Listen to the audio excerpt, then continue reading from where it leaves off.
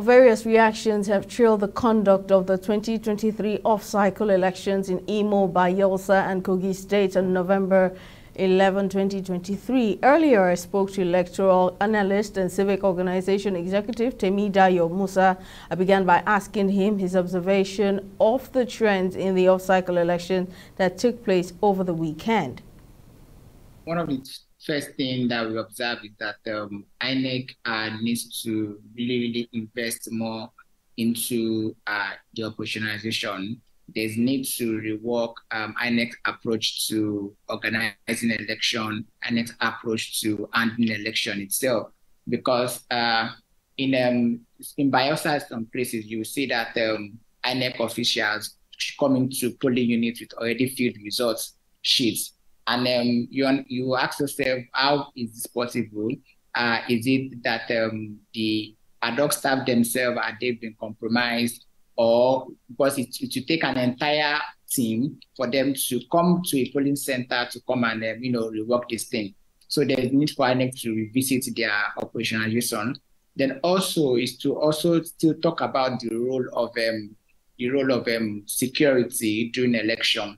Because in some cases across the state, you realize that while electoral malpractice are being committed, while crimes are being committed, you see policemen, securities, they will just stand and be looking.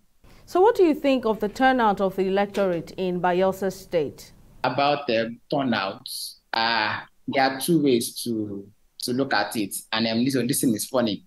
And you see you see the election in numbers, like maybe like the governor, I think someone having a 500,000 votes in this election. Then when it comes to presidential election, because you have to look at it vis-a-vis, are we seeing numbers based on manipulation of results, or are we seeing numbers based on maybe people actually came out to vote? I don't know if you get what I'm saying. So maybe you see a party scoring up to 500 votes, 1,000 votes in a particular election, let's say governorship. Then when it comes to presidency, they can amass that kind of numbers. I don't know if you follow what I'm saying.